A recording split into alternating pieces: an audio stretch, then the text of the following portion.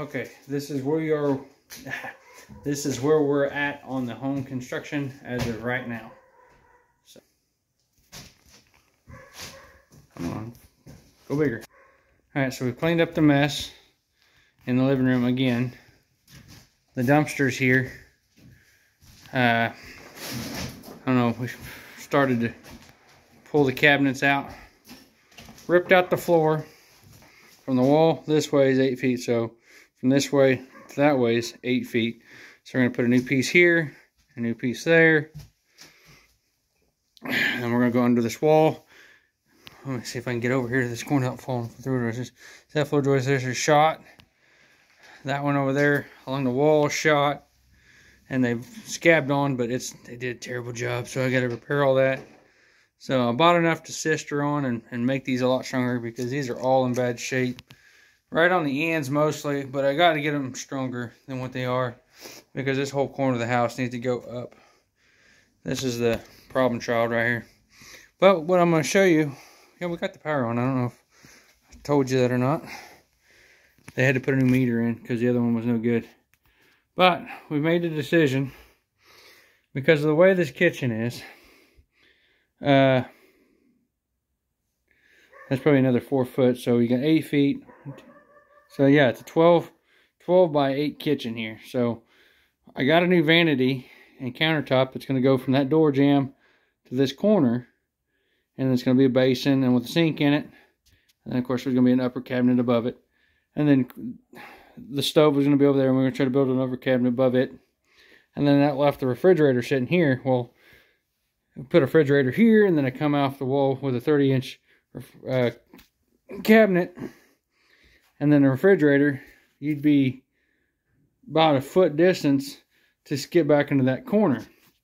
I talked about maybe making that a pantry, you know, coming to the corner of the window jamb across and make it a pantry. So what we are going to do instead is we are going to eliminate this window, get rid of the window, and frame it in. We're going to drywall this wall around to this wall. Is going to be all new drywall. Then the bathroom, they're going to extend here to the window, make this all nice and square. And then we're going to make this part of the bathroom. So that means we're going to, because the bathroom, I'll show you. The bathroom is literally, what is the dimensions on this? 7 by 5. So the bathtub is 5 feet and 1 inch, and then it's like 30 inches wide. So it actually literally like falls right here, and it leaves you 22 inches from the wall to the tub to sit on the toilet. But then it falls right here, so it leaves you 2 feet right here. Hardly any room to even put a vanity in here for a sink without smashing it against the tub and the toilet. So it'd be really, really crowded in here. So what we're going to do is we're going to push this wall back,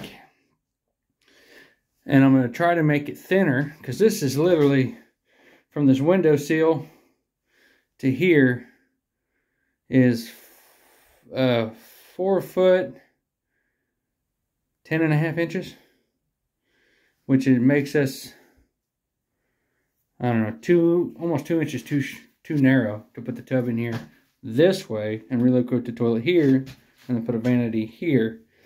Would have worked out better, but because the bathroom's so narrow, we can't do it. So we're thinking about shoving this wall back and putting the tub over in that corner, toilet and vanity, and then that will give us a nice little walk-in here, and it will be less crowded in this bathroom. And then of course that'll make the bathroom feel bigger. And to be honest with you, if you turn the refrigerator sideways and put the doors facing that way instead of facing you, and then put the counter to it, that would make the kitchen, even though it's a small room, feel bigger, because you're not going to be crowded in this corner, and then you'll have a countertop and your stove can go in that corner, and then this will all be open here, so that make this room feel bigger. We didn't have to do this much construction if these floor joists weren't in crappy shape. But I'm glad we are, because it gives us a chance to make this house better than it is. We're still going to be within budget. I don't know about budget. Within my price range of what I want to be material-wise and labor-wise on this house. So I've got all the material ready. The drywall is on its way right now. The flooring material is on its way. I've already got the wiring. Yes, there's still probably, I know there's more stuff I have to buy, but it's the little stuff. So I've got all the 2x4s to reframe this wall in and reframe all this in, and as well as this wall. So once this is all framed in, we're going to get the floor in, we'll get the back door in, we'll get some insulation, and we'll insulate this room here. Then we'll figure out the washer and dryer location, and then we'll figure out the water heater location, where we want the water heater, because that's still undecided yet. As of now, the laundry room is probably where the water heater is going to go, unless it changes. But trying to keep everything clean and organized so we don't have to juggle everything. So ceiling tiles, which I got to go get some more, which is not a big deal because the house I got those from has more. And all the trim and stuff that we've been kind of stacking off the corner, just little bits and pieces of stuff we're going to try to save. This thing here, we're going to tear it down because one, it's not constructed very good, and the doors are junk, and it's just more money that is unnecessary. So we're just going to get rid of it, and they can get it like a little closet like this thing here that slides around and put in here or whatever. We got our water lines. Of course, I still got to get elbows, 90s, and fittings and stuff, and a new toilet and a bathroom sink and whatnot. But that is where we're at right now on this house. Today's Friday. I'm off Saturday and Sunday. I got to be somewhere Monday and Tuesday, so I'm going to be off. I'll be back on this Wednesday.